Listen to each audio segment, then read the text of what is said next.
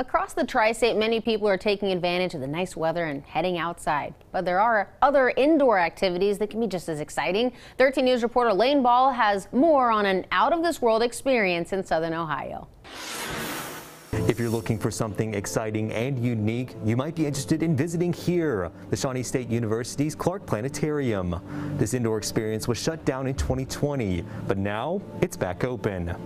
In 2020, the Shawnee State University campus was empty after moving to remote learning due to the pandemic. Now, the campus is open to the public, and with this change comes perks. The Clark Planetarium in the Advanced Technology Building welcomed the community back inside with a free show. The university staff says they're glad to get back to what they love to do. I just love kind of hearing them and seeing their reaction when they look at this for the first time.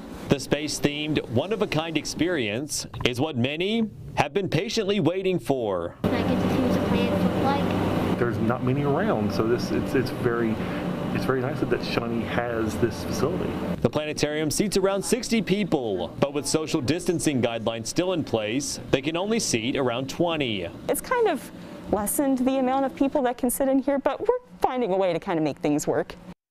Now there will be 2 free shows a week, and we have more information on our website. Just visit WOWKTV.com.